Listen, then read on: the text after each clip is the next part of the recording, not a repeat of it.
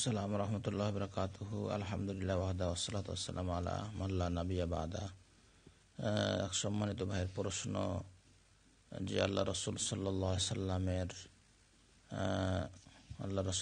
সাল্লামের চাচা মৃত্যু উপস্থিত হলে আল্লাহ রসুল সাল্লাল্লাহু আলাইহি সাল্লাম বলেছিলেন তার আবু তালিবকে যে তুমি যদি কালিমা পড়ো তাহলে কিয়ামতের দিন তোমার কাছে তোমার জন্য আল্লাহ সুবহানাহু ওয়া তাআলার কাছে সুপারিশ করব। এই মর্মে একটি আয়াত বর্ণনা করা হয়েছে এবং হাদিস। তো সে আয়াতটি কি এক ভাই জিজ্ঞেস করলেন। যে সম্মানিত ভাই, মর্মে আল্লাহ সুবহানাহু ওয়া তাআলা একটি আয়াত নিয়েছেন। আল্লাহ সুবহানাহু ওয়া তাআলা বলেন, ইন্নাকা লা তাহদি মান আহবাবতা ওয়ালাকিন্নাল্লাহা ইয়াহদি মান ইয়াশা ওয়া হুয়া আ'লামু বিল মুহতাদিন। সূরা কাসাস 56 নম্বর হাদিস, 56 নম্বর আয়াত। সূরা কাসাস 56 নম্বর আয়াত। আল্লাহ সুবহানাহু ওয়া তাআলা বলেন, তুমি যাকে ভালোবাসো ইচ্ছা করলেই তাকে তুমি সৎ পথে আনতে পারবে না, তবে আল্লাহই যাকে ইচ্ছা সৎ পথে আনয়ন করেন এবং তিনি ভালো জানেন সৎ পথ অনুসরণকারীদেরকে।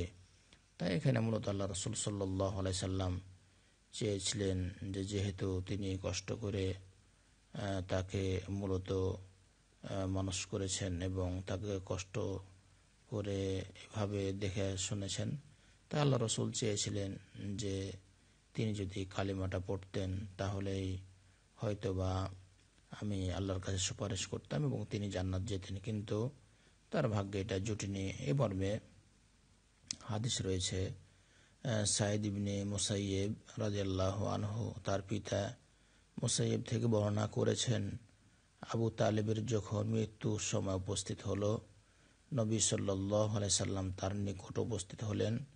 তখন আবু জাহাল তার কাছে বসা ছিল। নবী সাল্লাল্লাহু আলাইহি সাল্লাম বললেন, হে চাচা যান, শুধু লা ইলাহা ইল্লাল্লাহ কালিমাটি একবার বলুন, যাতে আমি আপনার ক্ষমার জন্য আল্লাহর কাছে প্রার্থনা জানাতে পারি। তখন আবু জাহেল ও আব্দুল্লাহ ইবনে উমাইয়া বলল, তুমি কি আব্দুল মুতাল্লিবের ধর্ম থেকে বিচ্যুত হয়ে যাবে?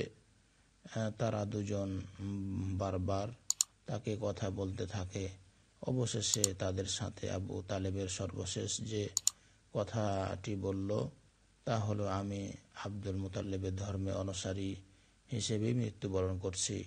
তখন নবী সাল্লাল্লাহু আলাইহি সাল্লাম বললেন, আমি আপনার জন্য ক্ষমা প্রার্থনা করতে থাকব যে পর্যন্ত আমাকে আপনার ব্যাপারে নিষেধ করা না হয়। তখন এই আয়াতটি অবতীর্ণ হলো যে আয়াতটি বললাম। নবী সাল্লাল্লাহু আলাইহি সাল্লাম ও মুমিনদের মুশরিকদের জন্য ক্ষমা প্রার্থনা করা উচিত নয় যদি তারা সম্পর্কের দিক থেকে তাদের নিকট হয়, যখন তাদের কাছে এটা প্রকাশ হয়ে গেছে যে তারা দোজখের অধিবাসী।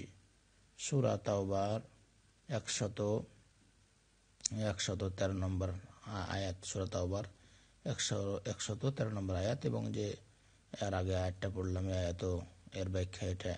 তো তাই যে বিষয়টি যে আল্লাহ রাসূল সাল্লাল্লাহু আলাইহি সাল্লাম যে আয়াতটি তারপর আয়াত পড়লেন যে হে নবী আল্লাহ সাল্লাল্লাহু আলাইহি সাল্লাম, আপনি যাকে চাইবেন তাকে হেদায়েত করতে পারবেন না।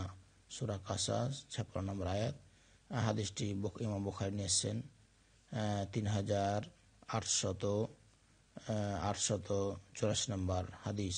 ইমাম বুখারী 3884 নম্বর হাদিস। তাই আল্লাহ সুবহানাহু ওয়া তাআলা যেন আমাদেরকে সঠিক পথে থেকে ঈমানের সহিত যেন দিনে থেকে নেন এবং আমাদের ইহলোক পরলোক কল্যাণ দান করেন। আল্লাহু আ'লাম। আসসালামু আলাইকুম ওয়া রাহমাতুল্লাহ।